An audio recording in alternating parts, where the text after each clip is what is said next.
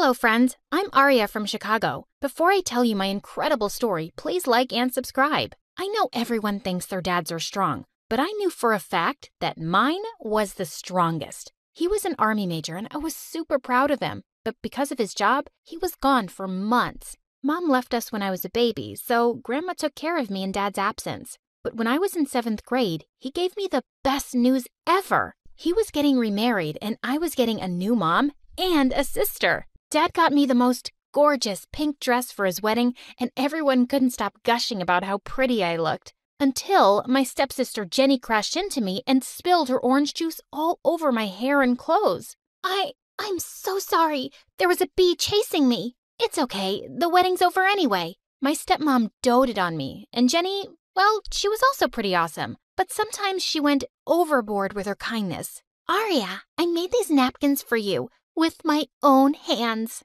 That would have been cute if Jenny hadn't made that out of the dress I wore on our parents' wedding day. Once, Jenny and I were playing in a nearby park, and after a few hours, we felt hungry, so Jenny went home to fetch something to eat. Suddenly, I heard her screaming, so I ran to her and found one of our neighbors holding her by her collar. "What are you doing, Mrs. Sparkley?"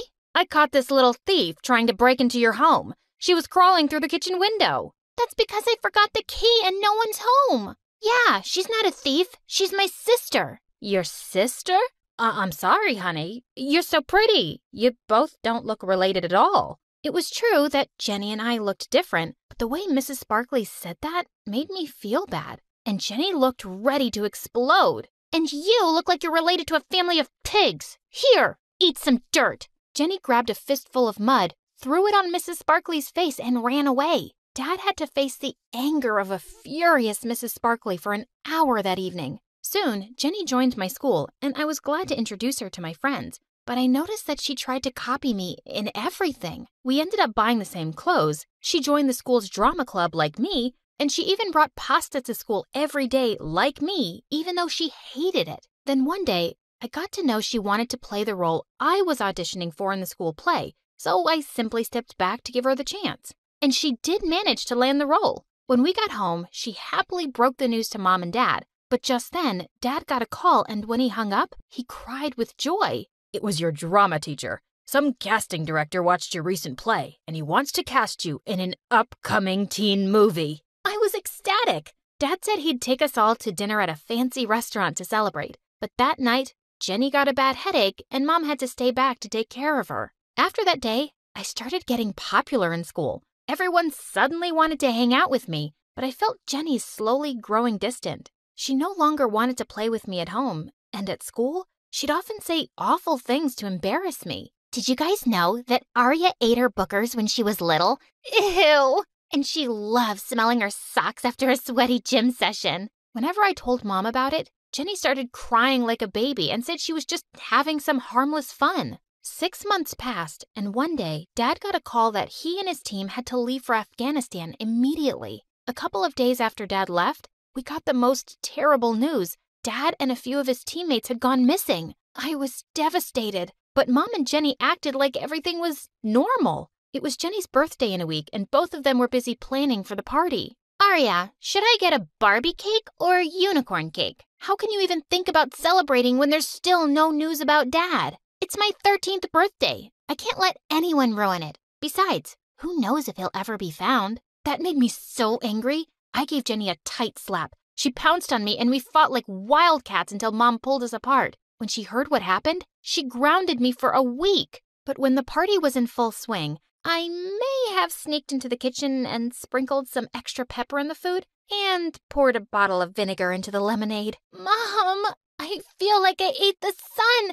Get me some lemonade, quick." "What did you mix in it? It tastes like pee." Ugh. The party was ruined. And obviously, it didn't take long for Mom and Jenny to figure out who was responsible for it. "Your daddy spoiled you way too much, Aria. But now it's time to knock some sense into that pretty little head of yours." Mom placed a mop bucket in front of me and asked me to clean the kitchen. Just then, I saw Jenny walk out of my room with all my favorite dresses. "Since you didn't get me a birthday cake, I'm taking these. Oh, and I also like the headband you're wearing." Jenny snatched it from my head and put it on hers, and Mom didn't say a word. 2 years passed and there was still no news of Dad or his teammates. But I never lost hope. Several acting offers poured in after my movie stint, but I refused them all since I was more interested in studying and topping my grades. Besides, I knew if I got more popular, Jenny would resent it and find ways to make my life miserable. When I reached the 10th grade, a new girl named Cheryl joined our class mid-session. Our teacher made her sit with me so that I could help her catch up on the work she'd missed.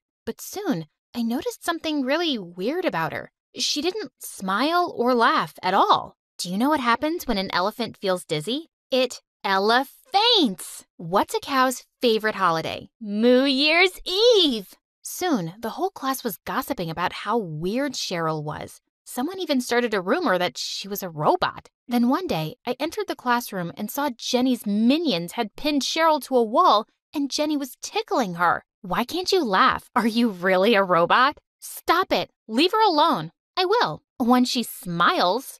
I'm sure Cheryl doesn't want to waste her smile on a moron like you. Just then, our teacher entered and everyone went back to their seats. After that incident, Cheryl and I grew super close. She told me that she had a rare condition called Mobius syndrome that made it impossible for her to have any facial expressions. The kids at my previous school kept bullying me, so I begged Mom to shift me to a new one. But I guess I'll always be a weirdo. Cheryl, you're perfect just the way you are. I'm going to make sure no one makes you feel otherwise. I asked our teacher if Cheryl and I could organize workshops to educate kids about Mobius syndrome, and she gladly agreed. Our workshops were a great success. Every kid who attended told Cheryl how brave she was for talking about her condition, including our school's most popular jock, Chris. You're awesome, Cheryl. Just the way you are. OMG, did Chris just call me awesome? Pinch me, Aria, so I know it's not a dream. Even our principal praised us and told me it was heartwarming to see the efforts I'd put in to help Cheryl.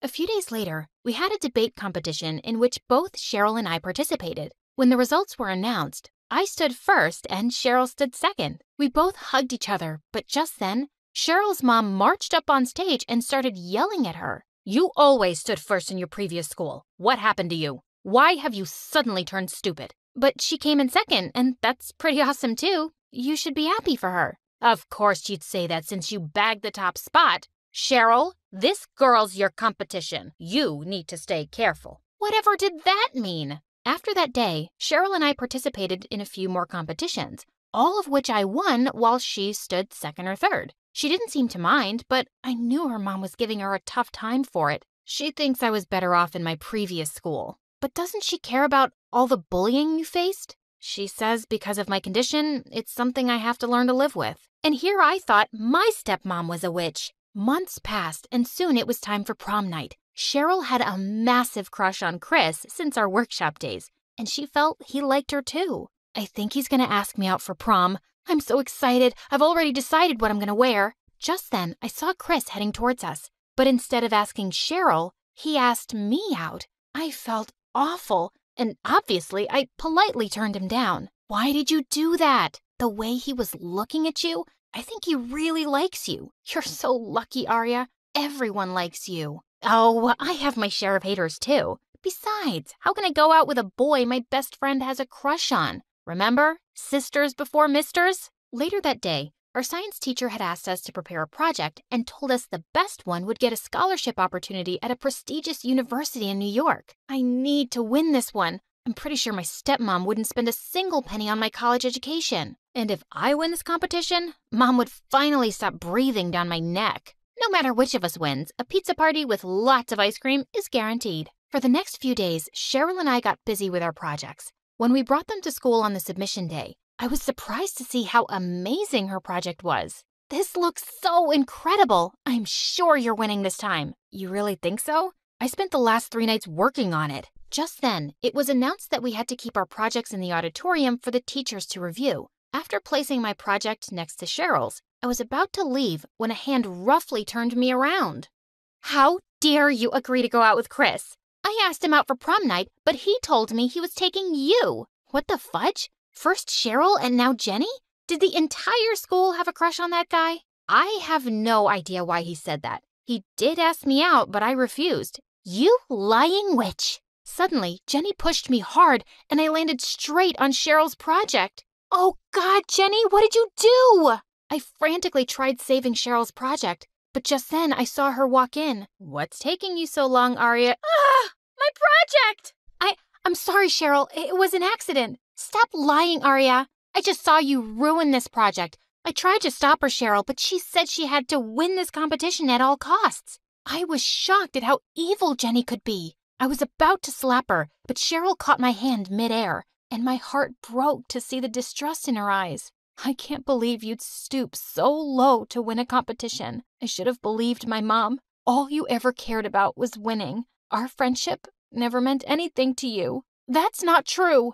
I tried to stop Cheryl, but she ran away with tears in her eyes as Jenny smirked at me. I was summoned to the principal's office, but given my spotless track record, I was let off after a stern lecture. After that day, Cheryl refused to talk to me and started hanging out with Jenny instead. Watching those two together made my blood boil, and I couldn't concentrate on my studies. For the first time, I got a C in science, my favorite subject. My home life was already a mess, and whatever little happiness I found in school was being destroyed by Jenny. On prom night, I was in my bed watching my favorite MSA videos when Jenny barged into my room, dressed like a wannabe model. How does it feel to be a loser, Aria? Sitting all alone on prom night in your tacky clothes. Why do you hate me so much? What have I ever done to you? Remember Mom's wedding day? I was the flower girl, yet everyone kept talking about how pretty you looked. And then I bagged that play, but you got chosen for a movie.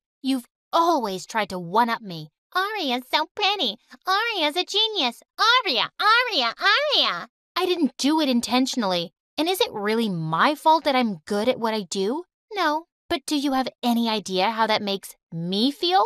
So technically, I should have stopped my growth just because you weren't growing at the same pace? You know what, Jenny? I am not responsible for your insecurities, and I am so done with you. The moment she left, I called Chris and told him I was ready to go to prom with him if he was still interested. He gladly agreed, and when I arrived at the party on Chris's arm, I could see Jenny's jaw drop to the floor. And then she looked angrier than a raging bull and came charging at me. But before she could reach me, someone stepped in between us. Don't you dare mess with my best friend. Cheryl?